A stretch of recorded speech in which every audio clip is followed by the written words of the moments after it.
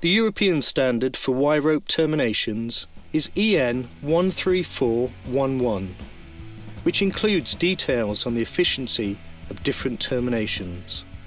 For example, a mechanical splice on a Y-rope sling would reduce the braking load efficiency by 10%.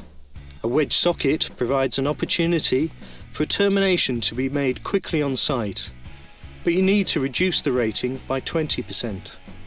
The use of Y-rope grips again enables a termination to be made on site, but the load again should be reduced by 20%. This shows the correct method to fit them. Please be aware that only certain Y-rope grips are approved for lifting. Please check with the manufacturer or your local sales office. So I'm applying these Y-rope grips to the wire to get a loop,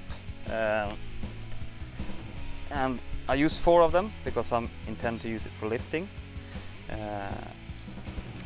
When you apply these, remember that there is a distance first between the thimble and the Y-rope grip, at least half the Y-rope diameter, but still as close as possible to get the thimble to fit well.